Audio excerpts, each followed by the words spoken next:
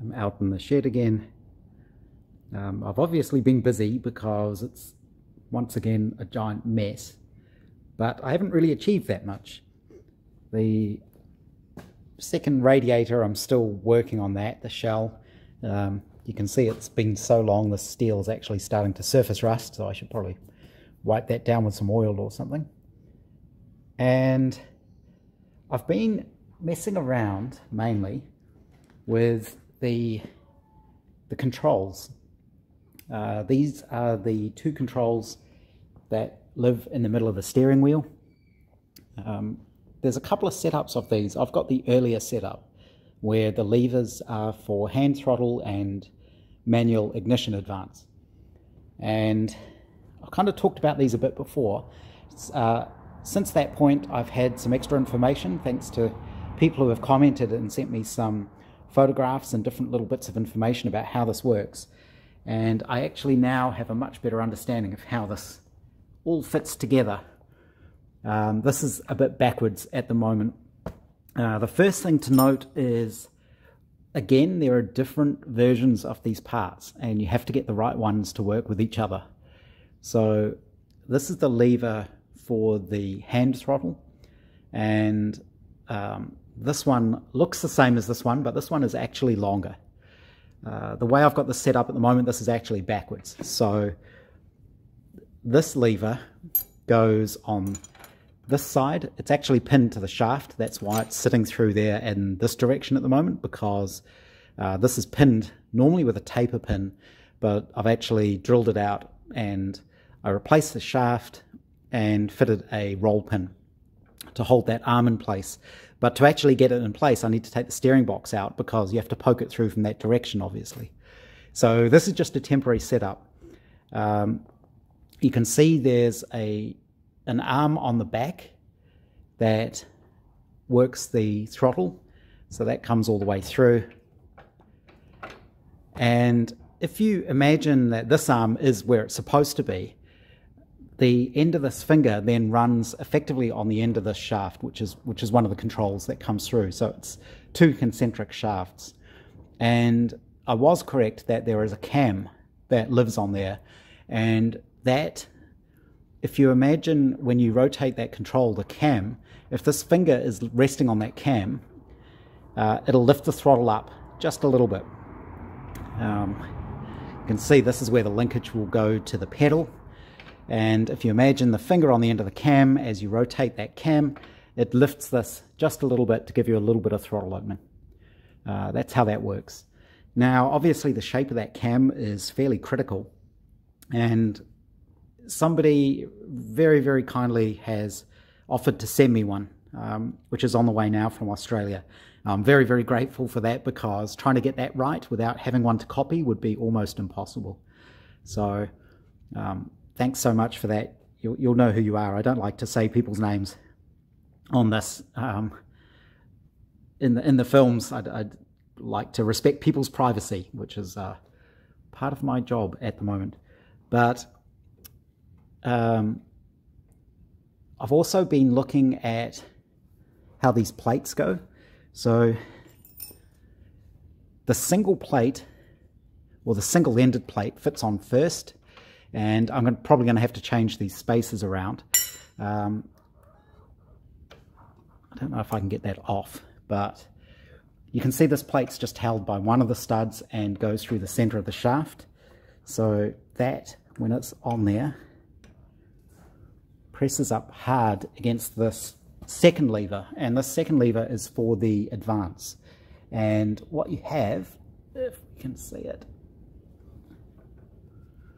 is I laser cut some leather washers, and they sit between the housing and the little arm and the back plate. I put them on both sides. They've been oiled, and what they do is provide enough friction as well as an oil seal to stop any steering box grease coming out of the box there. That's what provides the friction in the system, so that when you turn the steering wheel, the levers don't move, because you've got the shaft for the steering column, which is hollow, and then you've got these two control shafts running down the middle of it. so you don't want them to move while you turn the steering wheel. And those leather washers, once everything's bolted together, provide enough friction that you can turn the steering wheel without adjusting the lever positions. And you can see at the moment, it's just floating around, that lever there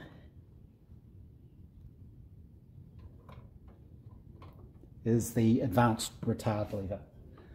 So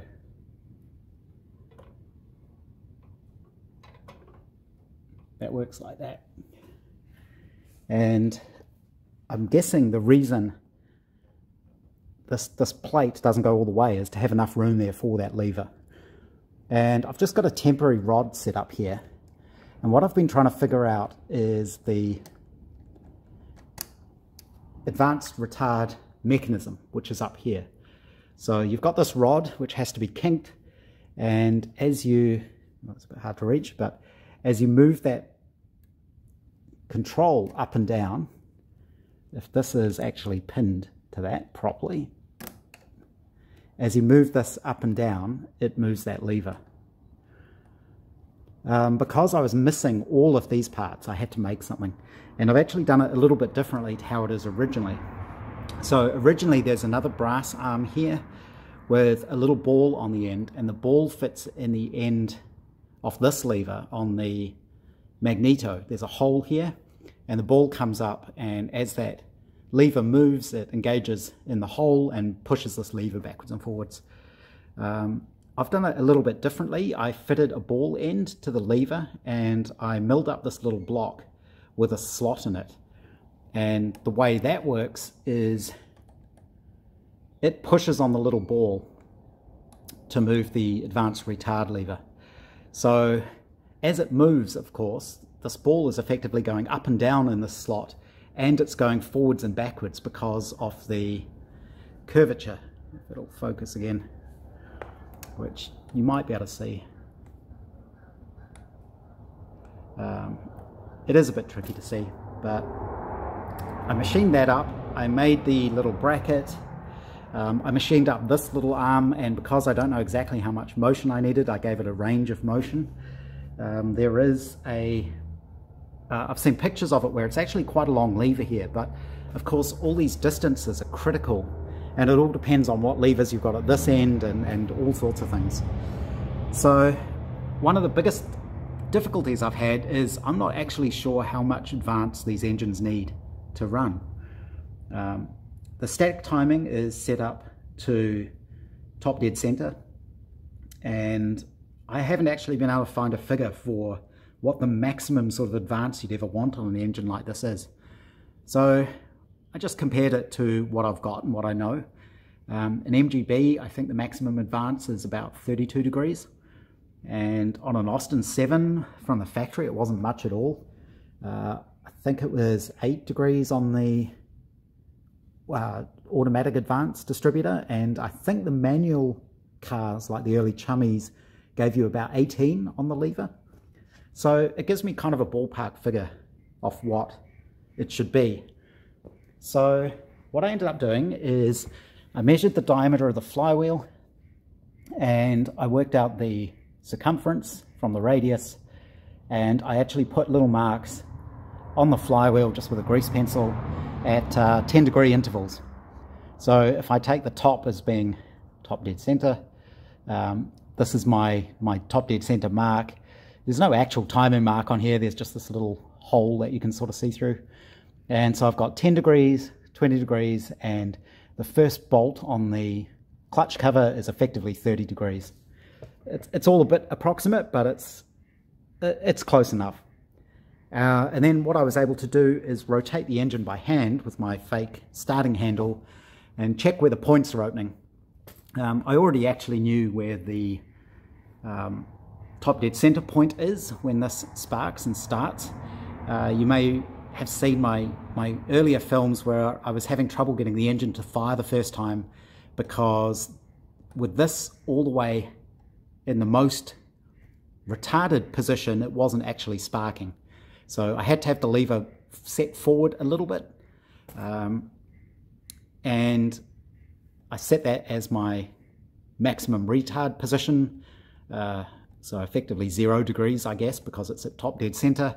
And then I worked out on this where about 30 degrees was, to give me a figure to work from. And I don't know that we'll be able to see it, but it's a bit dark in here. I've actually drawn little, you can just see a little white mark. So that's effectively about there is about 30 degrees. So it gives me an idea of how much movement there is on this thing in actual use, because I've never seen one before, so I don't actually know how much motion do you need here. But that gives me a range of sort of, where are we? From there to about there. So all I need to do is set this up so that the linkages on the right hole here, it's going to be up fairly close, so that when this is at the ends of its travel, because this effectively works as a stop, it can't go any further than these 2 points, and I make that my maximum and minimum, that should give me the full range of travel on the advanced retard lever in the car.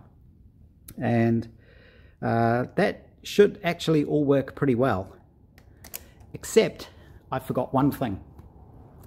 And this is where it's kind of like the curse of the Riley Brooklyns, where there's no room for anything comes into play. So you can see here, this is where the side of the radiator goes. So the line of the bonnet actually goes from here across, and you can see where the gooseneck starts bending out, or rather it's bent in here and then bends back to straight. So the bonnet actually follows a line along here, and you can kind of see what that means. If I get a piece of cardboard, you can see what the problem is. Basically, this sticks too far out. So I need to just redo that bit. I think I've got my linkages correct. I just need to move it all in closer, which just needs a new bracket here. And then when I went back and checked pictures of other cars and the bracket there, it can be a bit hard to see. But yes, the bracket is in, it's effectively round the other way. It's in much closer. I was quite pleased with myself making up this little bracket. I actually machined up a little bush here that's all reamed out. There's a little oil drip hole in the top to keep it all nice and lubricated. It's all nice and solid. But yeah, it sticks out too far. So that's the job I have to do now. Basically redo this bracket, move all of this in so that this lever is nice and tight in there, so it's not going to hit the line of the bonnet. Obviously the bonnet is straight, the sides of the bonnet are straight. They have to be because it's hinged part way along, at least I think it is. Again, I need to check this, but if we look at the Austin 7, there's a hinge in the middle there so that you can lift up the bonnet like that. And obviously for that style of hinge to work, it has to be a straight line.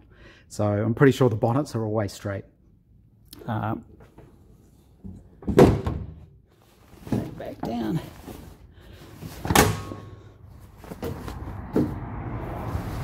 So I need to go check my plan drawings, but yeah, the line of the bonnet is, the panels of the bonnet are straight across there. So that's all looking good. I have ordered some stainless steel rod. So these little throttle ball ends, I'm actually one short. So there's 1, 2, 3, 4, I need 6 because I need to go from here down to the throttle pedal. I've actually got an original vintage brass one which I can use on the throttle pedal end, I think. Because if I have to buy more of these, they're pretty expensive, and they have to come from the UK, from Berlin, who are really expensive for shipping. But these use a 2BA thread, so I've ordered some, it's actually 5mm stainless steel rod. I think originally it would have been 3/16, and 5mm is close enough that I can tap and I can rather put a 2BA thread on there to fit these little adjusters, little ball ends. So that's on the way. This bit of rod I've got isn't quite long enough, so I'm pretty sure the linkage is going to need to be up quite high to give me the range of motion I require, and with the rod too short I can't get the full motion there, but it'll be something like that. So that's where I'm at with that. I usually wait until things are finished until I put them up, but it's been quite a long week. We've had really bad weather here. It hasn't been very pleasant being out in the shed, so I haven't done it a lot of the time, and I've been having some quite long days at work. So that explains why I haven't got too far with this. Trying to remember where I got up to last time. I think I was still messing around with the linkages for the manual advance control. I ended up having to remake that. Originally I had it in two pieces. I had a little,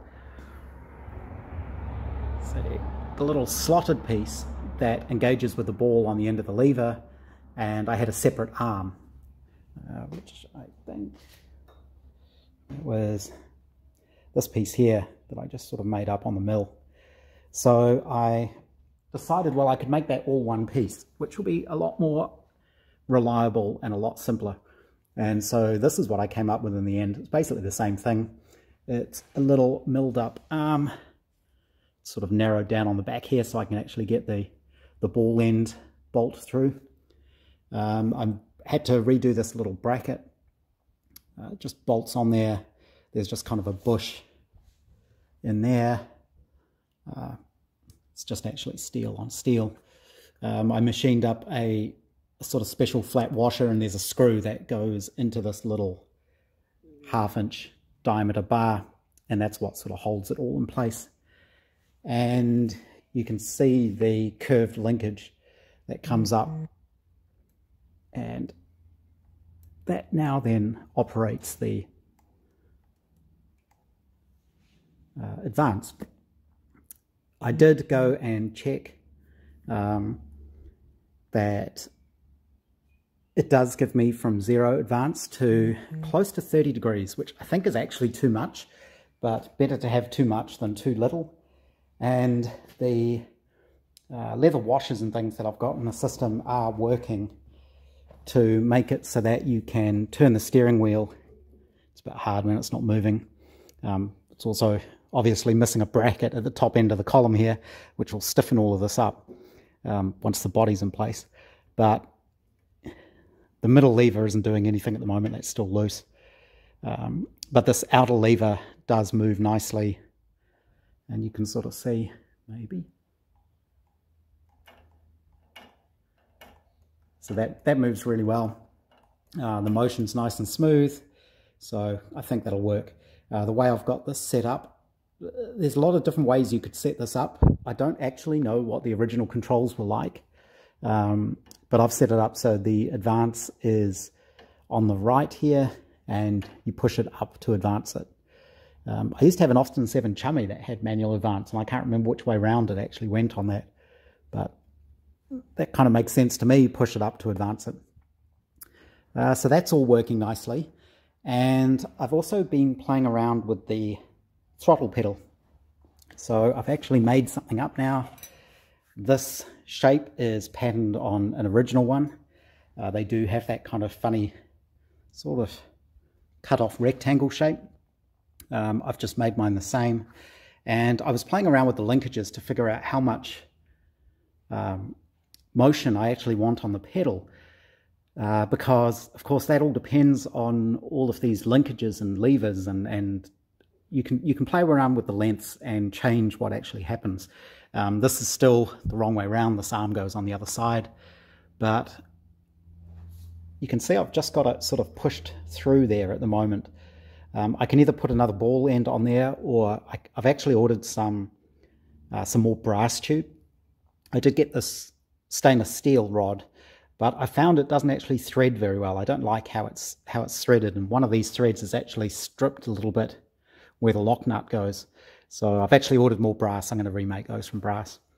But what I can do is I could actually just poke this through the same way it is with a washer and a split pin on it. That'll actually work quite well for that end of the linkage.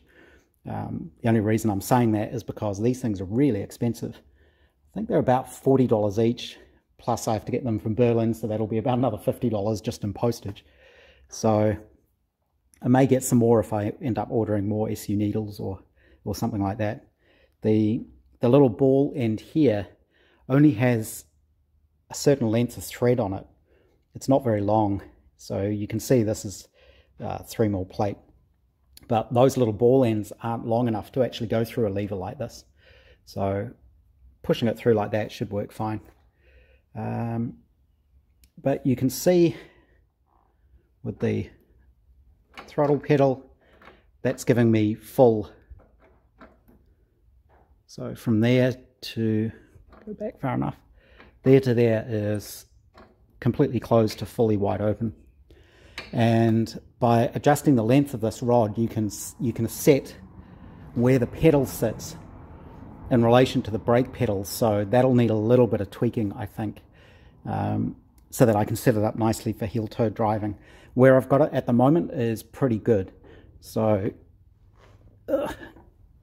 you can see you start pushing the brake, and then you can get your heel on the accelerator pedal, no problem.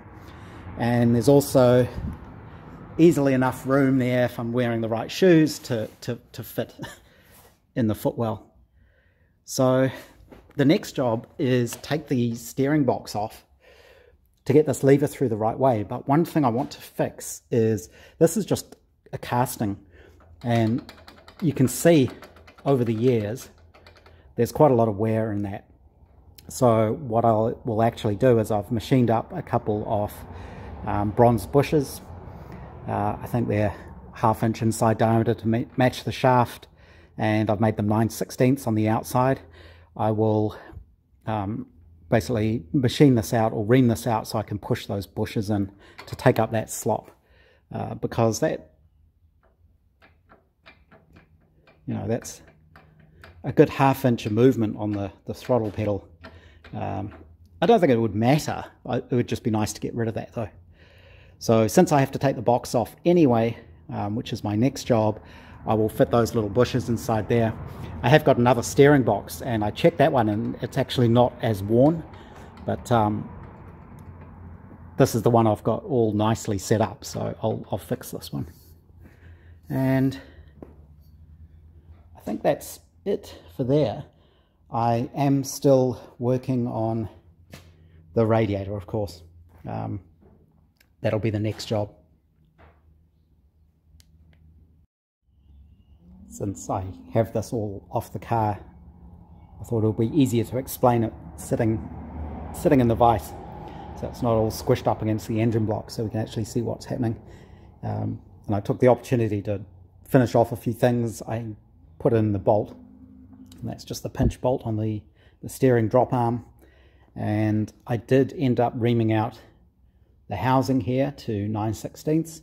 It was a little bit tricky. I used a hand file to sort of slightly widen the hole so I could get the reamer to start, and then managed to ream it through.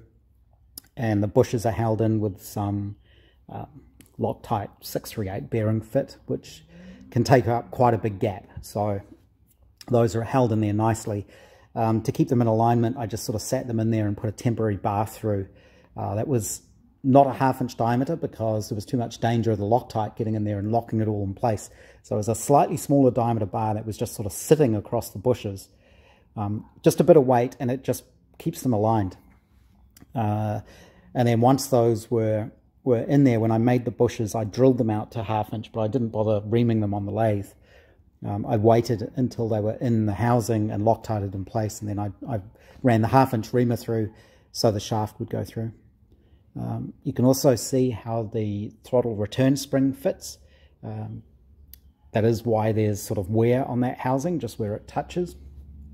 And I also fitted a couple of leather washers soaked in oil, because eventually these do kind of wear through the aluminium there.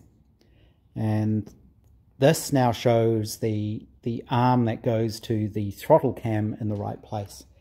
So you can see here, this once the cam arrives, I'll know how thick it is, and then I'll know what size spaces I need to put in here and in here. I don't know what the thickness of that cam is yet, but that cam will go onto this shaft, which is the inner shaft, and you can see how the arm can then ride up on that cam. It won't ride up very far, but you can see now how the shaft goes across the steering box. This will be the linkage from the throttle pedal, and as you push that, it turns the lever, which lifts this arm up, which opens the throttle up, and you can see how the cam will go in there, and that'll be able to lift up that arm just a little bit, and that's what gives you your sort of fast idle. And then when you put your foot on the throttle pedal, it'll lift up off the cam. So that's how that works. The other thing I did, since I've got everything off, is fitted a temporary oil pressure gauge on a actual decent length of oil hose. So what I'll do now is I'll bolt the steering box back in place. This is all back together again now, and you can kind of see how when it's in the car there's not a lot of room. Everything's very tight. The choke linkage only just misses the steering box. The advance lever, which has gone over center, that going over center there can only be done from this end. If you're operating it from the lever, it won't actually do that, but it is possible to push on that and get it to pop off. I may need to do something there, but I think once it's all set up in the car, it's fine. That shouldn't actually happen. So that's the advanced retard lever. And you can see at the moment I've just got this temporary rod pushing on that hole there, but that comes down to the accelerator pedal. Obviously you can adjust the length of this rod to set where the pedal sits, and you can also adjust this arm. So this is just held by a pinch bolt on here. So you can effectively shift the position of the pedal by moving this arm a little bit on the shaft. You want to keep it though so that the range of motion here, so that it goes in a nice arc. But you can see now, push on the throttle pedal, and that neatly opens the throttle butterflies. Also, of course, once I fitted those bushes inside there, that's taken all the slop out of that. To be honest, the spring, I think, would do that as well, once you've got that spring tension on there, pulling on it. But I think this will be better. It'll stop it wearing. It's gone back to circular now. It's not an oval, which is probably caused by the wear on this. I've also pumped this full of grease. So there is a gap in the middle. The bush, it wasn't one long bush, it was two short ones, because of course this has to come apart. So there's two 3/4 inch long bushes either end with a space in the middle for grease. So that should keep it all nice and lubricated. And the pedal position, I need a slightly longer rod, I think, because it needs to come out just a little bit, but that's pretty much set up nicely for driving now, I think. So it's actually been quite a bit of work just to get that all to fit. Oh, the only other slight thing I had to do was bend my fuel inlet pipe out of the way, because you can see the lever that the cam works on. If this pipe came out straight, which is how I had it before, it would interfere with that lever. So I've just pointed it towards the block, so it's just bent in a little bit. the fuel line will come in from here and then just hook up onto that.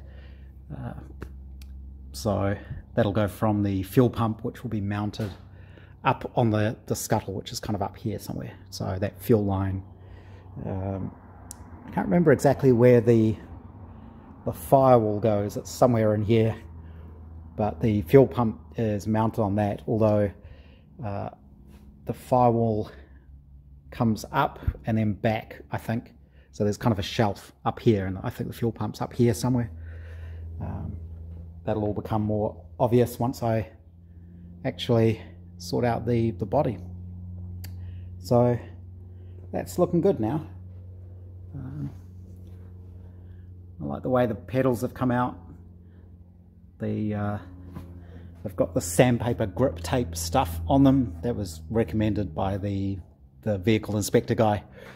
He said that was probably a good idea. So I've only put it on the brake and the clutch pedal. I'm going to leave the accelerator smooth, so that you can slide your heel across it. But that's good. Now the next thing is back onto the radiator, I guess. And just to prove I can fit, there's the clutch, and whoops, there's the brake, and the throttle's there. So like I say, I need to play with the position. Whoops. But that should be doable. Obviously I'm going to have to practice in this car to get the hang of that. I have been practicing in my MGB, so I can heel toe in that. You don't have to, obviously. The gearbox has synchros, but in this car,